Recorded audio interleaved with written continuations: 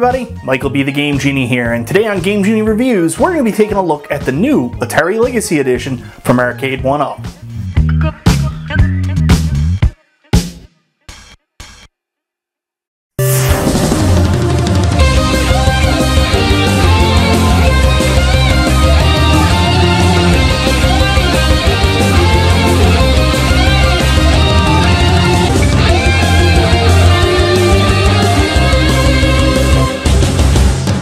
So that's right guys, today we're going to be taking a look at the Atari Legacy Edition, also known as the second Atari 12-in-1. This is actually the first Atari 12-in-1 that's been available here in Canada, and we have long heard tales about how great the original Atari 12-in-1 was from Arcade1Up, and we have been chomping at the bits to get our hands on this, especially seeing how the art and form factor is based on the stunning Atari Tempest cabinet.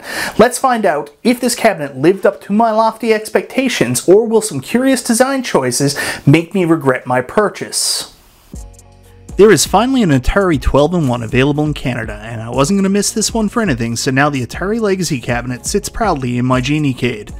In fact, you may notice its specific placement, and yes, you are correct, that Atari Legacy, aka Tempest, has supplanted Burger Time in the coveted corner spot next to the door as the only cab with its art freely displayed. Burger Time is so iconic, of course, but it was impossible to deny just how impressive this cabinet looks. Arcade1Up went all out with the Tempest Atari Legacy cab here, as the original Tempest arcade cabinet had a very specific shape and design, and Arcade1Up nailed it here with this new form factor. You guys know that the look and design of the cabinet are just as, if not more important to me than when deciding what Arcade1Ups will end in my Genie-cade, and having this iconic cabinet recreated so well in the 3/4 scale with that distinct shape of the original Tempest is amazing. The art on the cabinet is of course breathtaking and is a product of a different time. Some of the greatest cabinet art came from this era, and specifically Atari, and you can see I have purposely placed my 3 Atari cabinets side by side in the Genie-cade. I've always assumed where the action on the screen was so limited, whether it be vectors or just the simple graphics, they needed to go all out with the art on the side of the cabinet to create the illusion of what people were expecting the simple graphics to represent. Thanks to that, we have some of the coolest art of all time on these cabinets, and Tempest may just be one of the nicest with its detailed characters, space setting, design, and color scheme. The marquee is one area where some people have been disappointed with the design of the cabinet, as it strays from the design of the original arcade cabinet. The marquee on the original cabinet had the same slope as the side panel and curved up, while the marquee on the Arcade1Up cabinet is on a 90-degree angle and does look a little bit out of place. I don't know why specifically they didn't recreate the slope of the original marquee, but maybe it was a viewing angle issue, or perhaps they didn't want to make a new speaker panel to keep with standardization of parts, who knows. All I know is that this is the marquee placement we have, and it still looks great. The art on the marquee, just like the art on the side panel, is amazing, and the way Tempest is spelled out looks just so cool. The marquee looks good and has good even light distribution and no visible hotspots.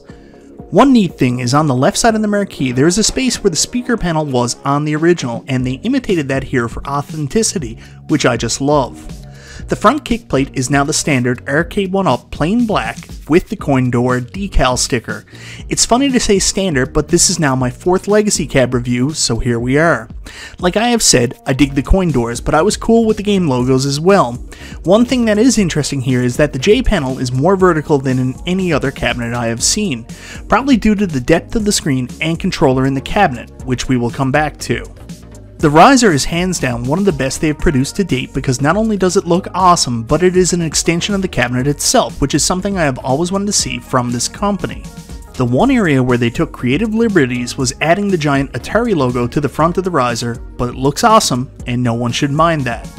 The bezel around the screen itself is incredibly simple, as it is mostly just black, mimicking the original cabinet bezel, and in a way this will prove useful for the illusion of screen orientation, which we will talk about in a minute.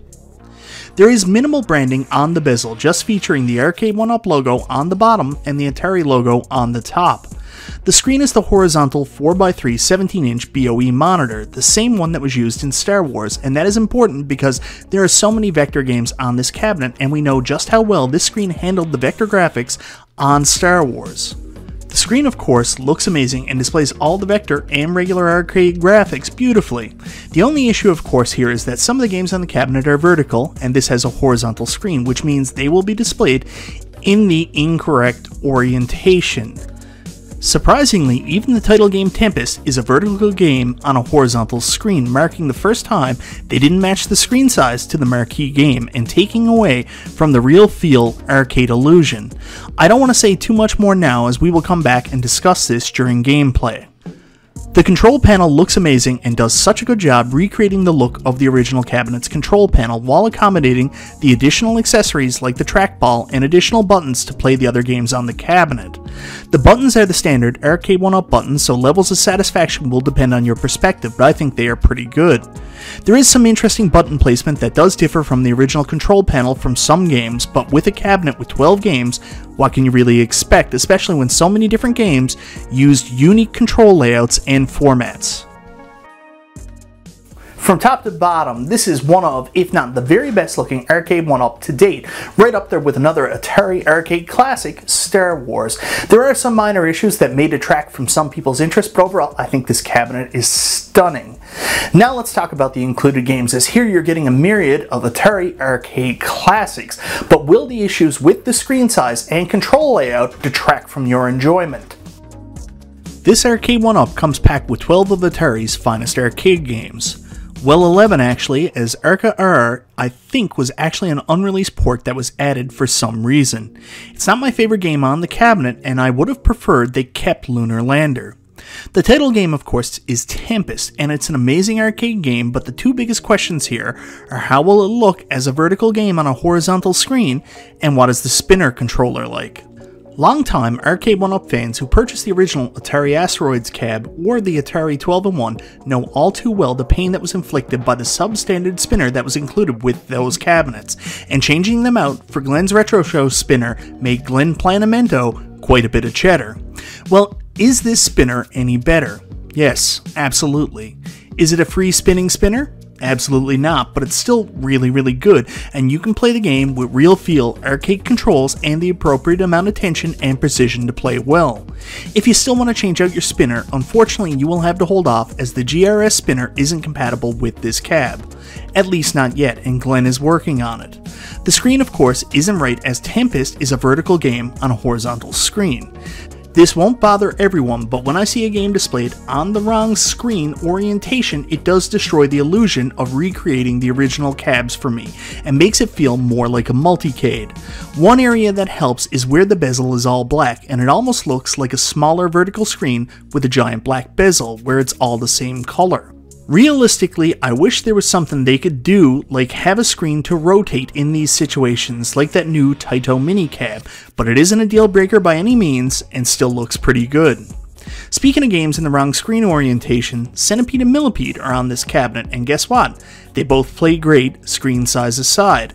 The trackball that is included on this cabinet is by no means as good as the GRS trackball I have on my original Centipede Arcade1Up, but it will get the job done pretty well.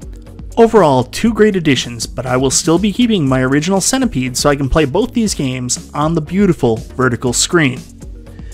Asteroids and Asteroids Deluxe are both on this cab, and are actually former Arcade1Up marquee games themselves, and of course are arcade royalty. Both games play and look exceptionally good on this cabinet, as they have the correct screen size and the vectors look beautiful on the screen. The controls aren't an issue with this game either, as they are mapped correctly, where you control your ship primarily by using buttons to rotate one way or the next, and then use the buttons on the right side to thrust, fire, shield / warp. The funny thing is that while this cabinet is branded Tempest, the majority of the games are either Asteroid sequels-ish or certainly inspired by, like Gravitar, Space Duel. Major Havoc is on this cabinet and is a great game. Does it play exactly like the arcade original? Well, not exactly, you see, as the arcade original cabinet had a roller controller that only rolled left or right. Here you use the trackball, so it isn't exactly the same, but kinda is, and plays perfect in my opinion. And then we have Missile Command, and this is where people will probably be the most disappointed, because the button layout on the controller is different than the original, and maybe a little awkward. The original used a trackball with your right hand and a 3-button layout in a straight row for your left.